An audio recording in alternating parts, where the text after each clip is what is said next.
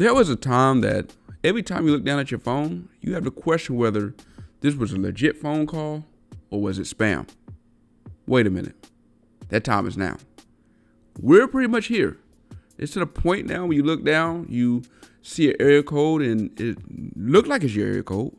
It looked like it's a legit phone call. But then you pick it up and it's someone trying to sell you something.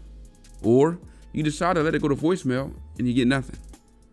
So this is pretty much where we at, where it feels like the robocalls or the spam calls are getting out of control, and there seems to be no way where you as a customer can get even. Well, that was until Google launched their call screening app. If you have a Pixel phone, particularly the Pixel 3, actually it's on the Pixel 2 and the Pixel 1 as well, you have the ability to screen your calls. And what I like about this is the fact that you're pretty much using Google service, where instead of you picking up a phone and having to answer it, you can pretty much use a series of taps to figure out who's actually calling and get them to respond. And majority of the time, if it's spam, they end up hanging up pretty quick.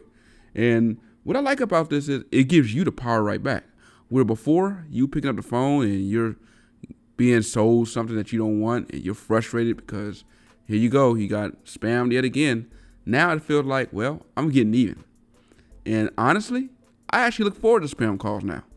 And it's to the point now, it's the exact opposite. I'm not getting any more spam calls, or very little.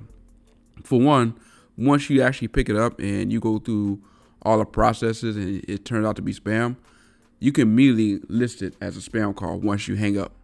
And the second thing though, is that for a number of your spammers or your spam robocalls, the moment they realize that you're using a Google robot or a Google answering service, like I said, they hang up pretty quick. So yeah, this is one of those softwares that Google created that they actually did a good job with. They still have some things that I like to see improved, such as the ability to record it. So if you're constantly getting spammed by a certain company, you can record it and maybe share it with other people so they can be aware of it. But for now, hey, I'm liking it. It's a good addition to the Pixel brand of phones, and hopefully Google continues on building on it and improving the software. And for those who don't have a Pixel phone, hopefully one day Google decide to bring it to other Android phones, because this is something that I feel gives the power back to you